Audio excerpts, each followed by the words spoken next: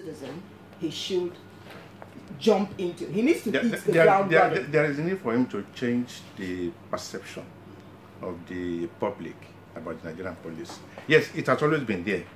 When you say police is your friend, people say your friend.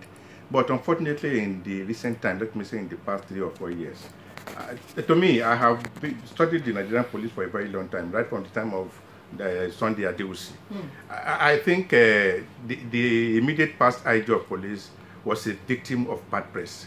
I must say, Godin has just said that he happened to be the worst of the IGs. Yes. And the same thing happened when the military took over in 1983, and people were clamoring, people were clapping. In fact, a lot of people were clapping not because of Shagari was removed.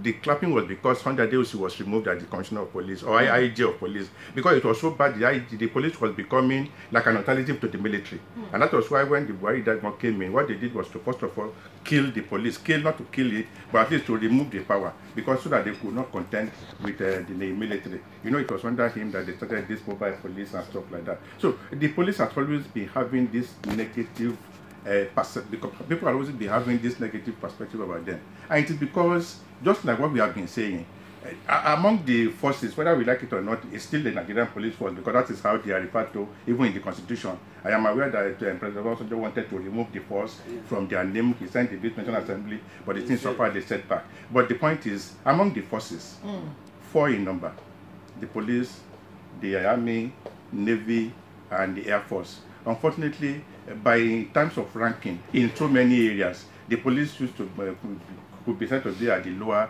rank of the ranking, in terms of so many things. So, but I think what happened in the past 3.5 years, the police has become so.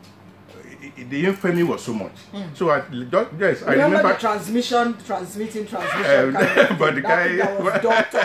Yeah. I remember that it was when I think it was.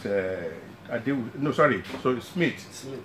Somebody came and said something like changing the perspective of the police, like the image. He said to protect with honor and something. Even that was then. I think there's a need for the IG to start something like that, like a campaign, to drum it into the eyes of Nigerians that yes, we are going to build up a new police force. But the thing must start from home, because the charity begins at home. There's a need for him to talk to his officers. You see them on the road, and then you ask yourself, are these guys our friends indeed? That's a very big question.